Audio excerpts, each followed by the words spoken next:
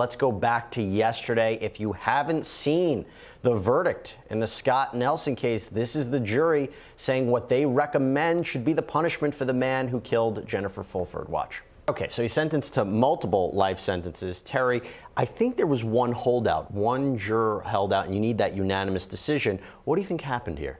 That's interesting because there clearly were aggravated circumstances. So it was a heinous crime, et cetera, et cetera. They could have sentenced him to death. And if there's a holdout, then to your point, you don't have a unanimous jury there. But I think there's a little bit of reverse psychology going on here. Since the defendant himself asked to be put to death, maybe the jury thought that this would be worse for him. I have to ask you, Professor, this is the same thing. Terry and I talked about this for a long time. He gets on the stand. He made such an argument about what prison was like for him. This is what I want you to know. If you send me back to prison, my life is going to be awful. I may be killed. Everything been brutalized in prison. Is that what the jury thought and said, well, you did something awful. This we think is even a worse punishment for you? Listen, in 1916, Justice Cardozo stated the law is not lax in its forfeiture of life.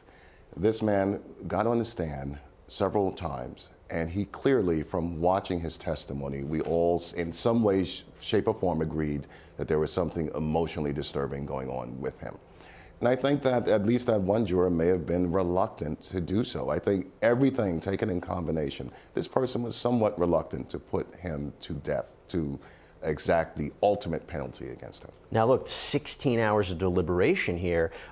This is what the end result is. Doesn't necessarily mean that there were other jurors who felt a certain way going in and then they changed their mind. I mean, 16 hours on a penalty phase, is that normal? Well, I think that they were, as Kurt said, seriously considering putting this man to death, and you don't take that lightly. So because of his psychotic behavior, I think they're thinking, well, maybe we should just sentence him to life. It's my understanding, Professor, that they plan to appeal this, and they've raised some grounds for a new trial, saying everything that the knife shouldn't have been permitted into evidence, his confession shouldn't have been put into evidence.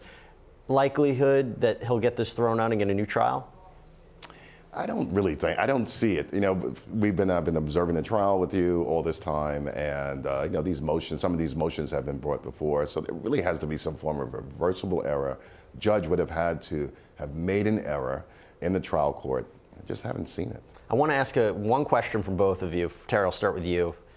Do you think him taking the stand helped him or hurt him? I think it may have helped him because he absolutely looked as though he had some mental illness going on, so that might have saved his life. Now, Professor, I'm going to ask you the same thing because I made the point during the trial phase that, you know, he takes the stand, made a compelling argument on what he thought was a compelling argument that he never intended to kill Jennifer Fulford. He was put on the street, he was starving, he went to somebody, wanted to steal money, broke in, and then she died as a result, but he never specifically wanted to kill her. There was no premeditated design. Now, ultimately, the jury found him guilty of first-degree murder, but it seemed that they were kind of holding out on that intent aspect. Did him taking the stand, both in this trial or the penalty phase, help him or hurt him? I think it helped him in the penalty phase. And, you know, I sat here and I stated that he wasn't helping himself and so forth. However, I have to go back on that. I think that it helped him in the penalty phase. As far as the trial is concerned, I don't think it helped him at all. I'll tell you one thing, this is something we're never going to forget, him taking the stand. I've seen a lot of defendants take the stand. I don't think I've ever seen anything quite like Scott Nelson taking the stand. Well, we're going to have more opportunity to talk about him later on. We're going to take a break because when we come back, we want to focus more on the Rosenbaum and Rosenbaum trial. We'll be right back.